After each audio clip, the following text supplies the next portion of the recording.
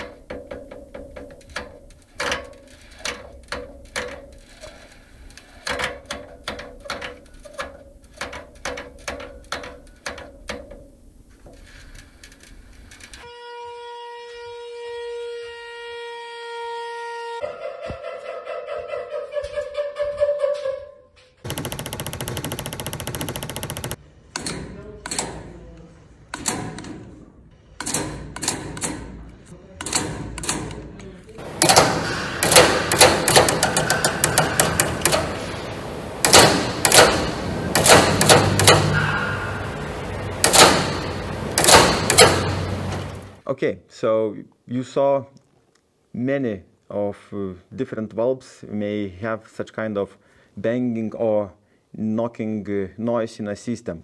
Why this happens? This happens because of only one reason: a flow goes on a wrong direction. Some valves may be bidirectional, but most of valves are directional.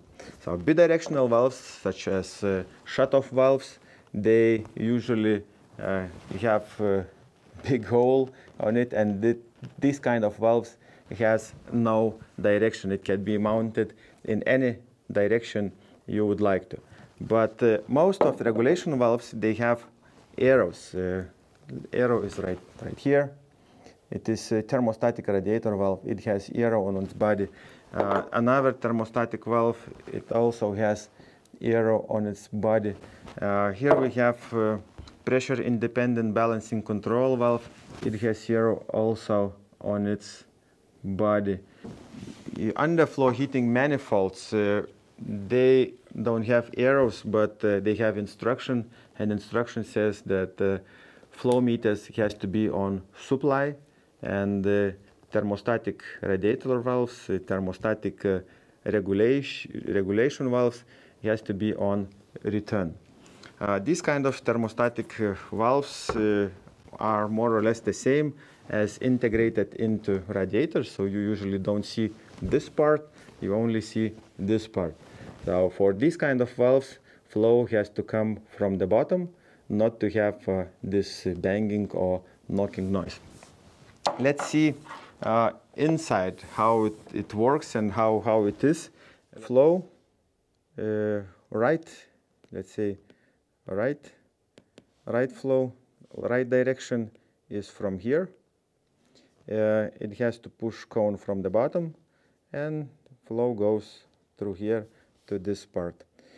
In case flow goes wrong direction, let's say from this part,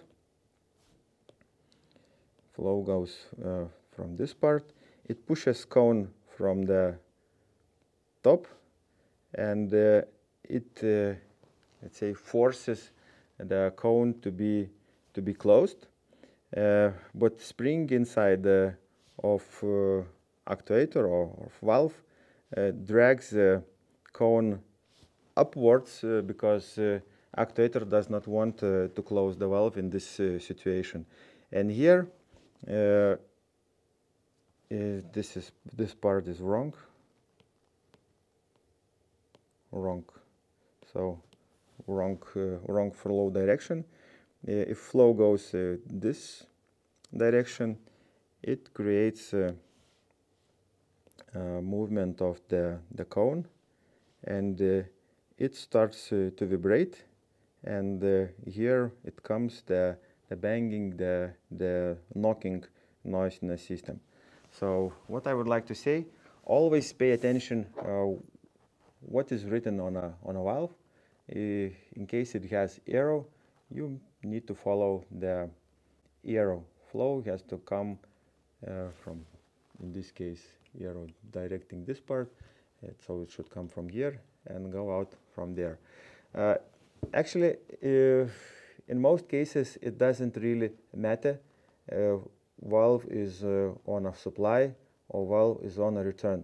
And the main thing is this arrow. So you can mount valve this side or this side, but what you need to watch the direction of arrow on a valve body. So thanks for watching. See you.